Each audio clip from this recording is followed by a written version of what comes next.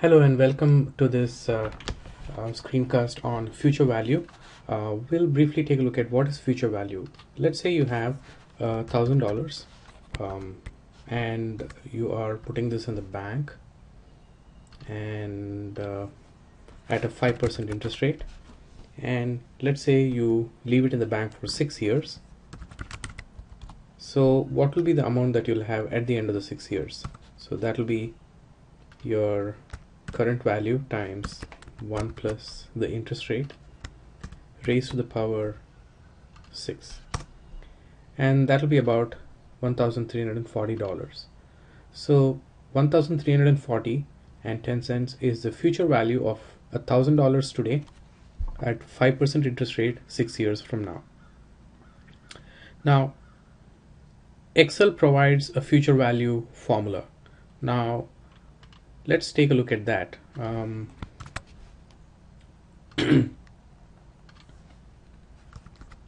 It goes by FV. Okay, FV stands for future value, and it has a bunch of parameters. It has an interest rate. We understand that 10% in a previous example. NPER. NPER refers to the number of periods over which a certain fixed amount of money is being paid out. Now this is different from the previous example. And then there is a PMT. PMT is the amount of payment that is being paid out on a periodic basis.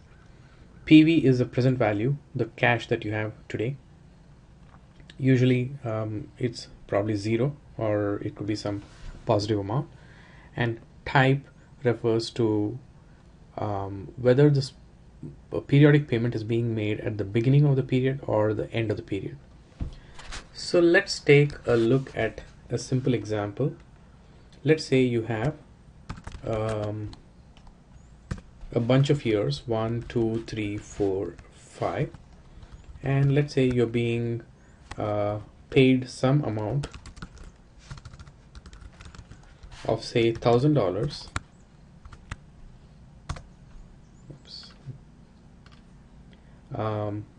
in each of these periods. Now at the end of the 5 years, how much will you have?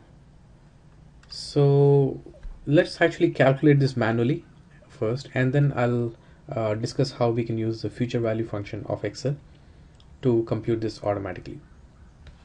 So I'm just going to write opening balance. This is what you have to start with, and then you deposit $1,000 at the start of the first year, and then you have a closing balance, interest rate, interest payment. Now let's say your interest rate is say 10%. Okay, so then your interest rate will be the sum of the opening balance plus your deposit times your interest rate. And I'm just going to make this, log this up here, just put a $sign before the C and the 1, so that if I copy this formula all the way down, the interest rate value will remain at C1. And then so you receive a $100 interest rate on your balance, and finally you have your closing balance, and that is the sum of all the 3 items.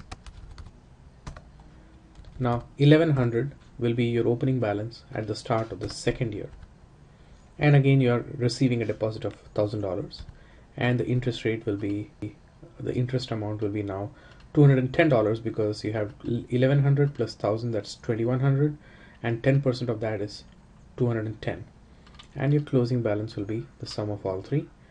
And now let me just copy paste these guys here, and so you have finally $6,715.61 after being paid out $1,000 once every year at the start of the year at a 10% interest rate.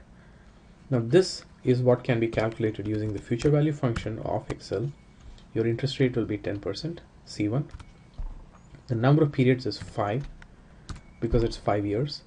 The payment is $1,000. The present value is 0. And the type is 1 because we are receiving this payment at the beginning of each period. And you can see that the figure here is 6,715, same as this one here, with the difference that this one here is negative. The reason it's negative is because future value is, you can think of it as, if, let us say, if your bank is receiving all these monies on your behalf, it will pay out this money at the end. So the direction of cash flow is in one direction here and it's in the opposite direction here. So if this is positive, then this is negative, and accountants denote negative figures by parentheses and the red color.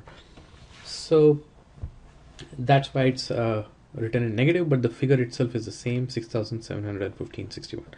So if you began with a $0 deposit and let's say $0 bank balance, and let's say you're depositing $1,000 every year at the start of the year, then you will have this much money left at the end of the 5 years. So that is what the future value function does for you. I hope you enjoyed watching this video. Thank you.